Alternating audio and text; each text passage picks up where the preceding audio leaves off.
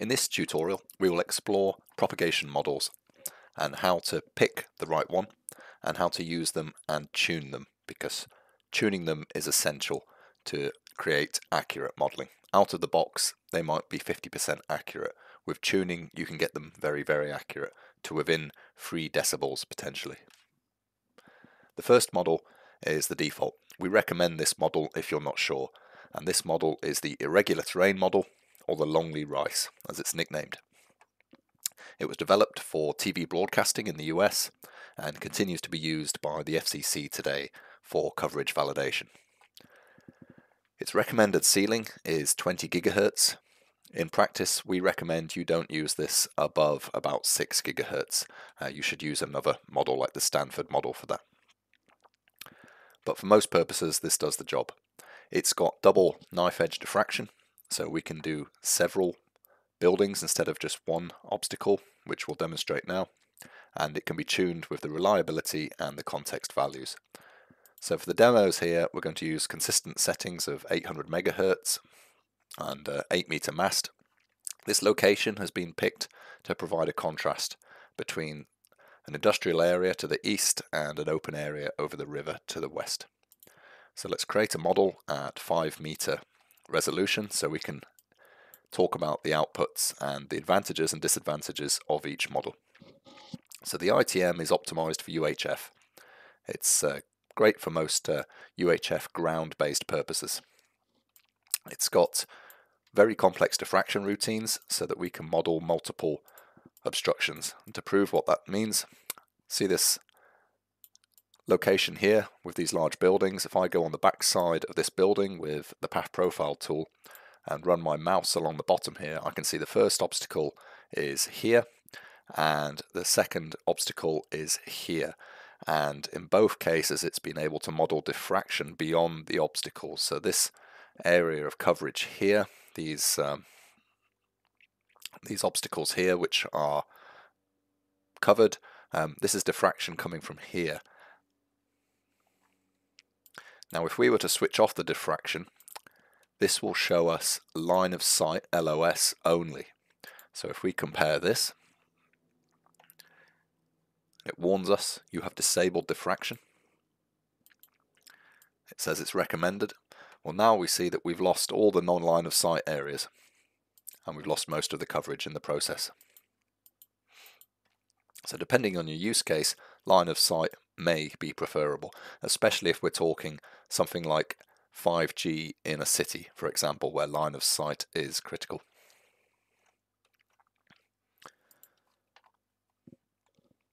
Okay, let's move on to the Eggley model. This is a very simple general purpose model, so it's not as thorough as the ITM model. And it provides in this case, a more conservative prediction with the same parameters. So with this setup here, this is equivalent to the most conservative ITM profile, whereas if I knock this back to about 50% reliability and remove the fade margin, where we'll now get coverage which is more consistent with what we saw earlier with the ITM model, where we've got great coverage over the river and weaker coverage to the east. Notice, as we talked about the diffraction earlier, the largest building over here is just located there. You can tell by the shadow, and that is casting a deep shadow.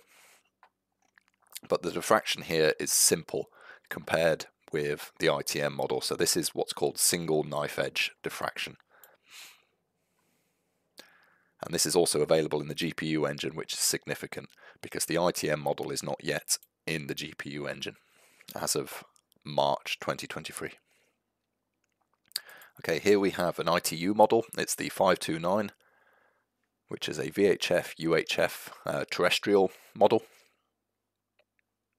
Now in the default setup here, this one does come in as conservative. So it is ITU ratified, but it is conservative, so use it with care. Okay, moving on.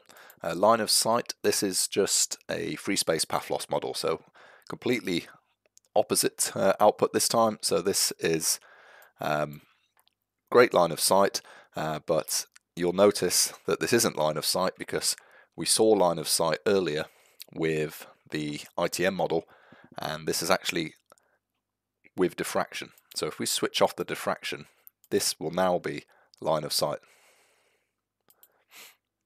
So that is the free space path loss model with diffraction off, which gives you line of sight. So it's not very relevant because you could actually use any model and achieve line of sight. Okay, Okumura Hata. So developed around about VHF, UHF frequencies in Tokyo a long time ago, and still relevant for 4G networks today. And so to get the best out of Hata, the transmitter needs to be high and the receiver needs to be low. If you try any other combination with low transmitter, high receiver, expect crazy results. So let's just demonstrate that now. So I'll just put on the knife edge first of all, and we'll show a good Hata model, which is here. And then let's mess around with our settings and do a bad Hata model. So if I bring the height right down to 2 meters and try that, I'm receiving a warning here, an error even, saying the lower transmission height for the Hata model is 3 meters, so you can only do 3 meters. So let's put in 3, and then for our receiver, let's go higher than 3. Let's say the receivers are at 4. Okay, so this is how not to use the Hata model, and you receive a prediction which not only is very optimistic but is actually bad. You know, we've got a big chunk missing here which doesn't make any sense, because if there was 4-meter masts on the river they would be covered. So the Hata model is very simple and it's quite fragile. You need to understand how it was made and how it's meant to be used. Okay, the cost model. Before I play with cost, I'm just going to put these heights back as they were. The cost model is an extension of the Hata model, so the same issues apply. So used correctly, it can give you better coverage up at 2 gigahertz than Hata. Used incorrectly, it will give you some bad values if you have a low transmitter and a high receiver. So the cost is an improvement on Hata.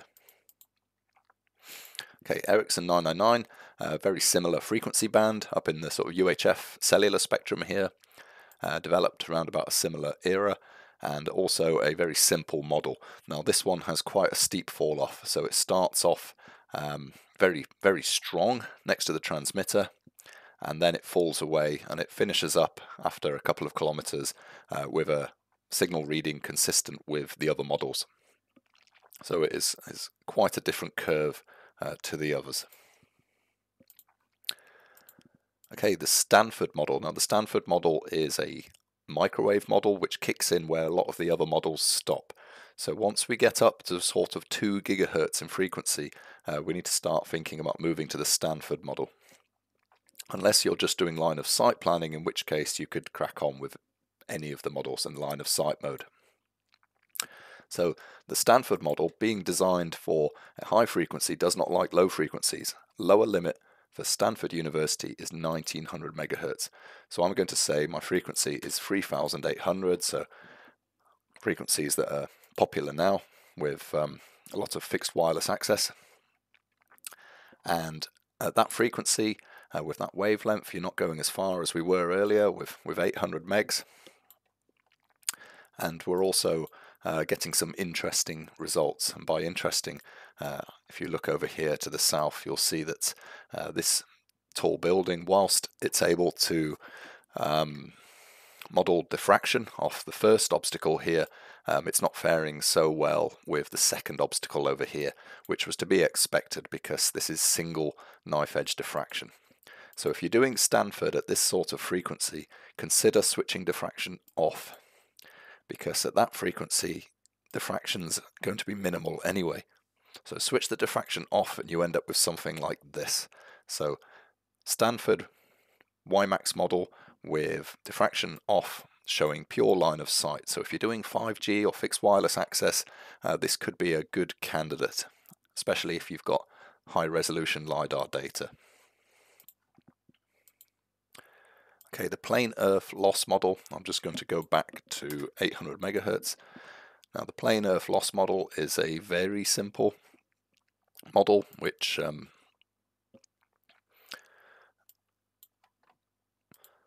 just shows, as the name suggests, loss through the earth. So it's not a air propagation model in that respect.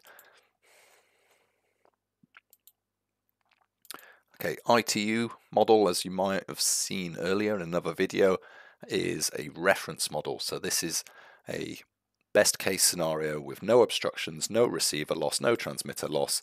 This is the absolute best. So this will normally be a sea of red and orange. Let's have a look. There we are. So great coverage and diffraction over here, just visible as light blue. Now, you can try and use the free space path loss model by bumping the reliability right up to 99% and putting on a conservative profile, which will add another 10 dB of loss. But you were still, even with the most conservative settings, was still coming in more optimistic than all the other empirical models. So my recommendation for using this model is to treat it as a reference model, not as an actual real-world propagation model, or if you must use it, just use it for line of sight. Now this model is used to power the best site analysis tool, which you'll see in an analysis video, but that is a completely different use case. That is about intersection and intervisibility between locations. Okay, so those are the propagation models. Recommend the ITM on about 95% with average, and diffraction for that one, if you're doing VHF, UHF, needs to be knife edge.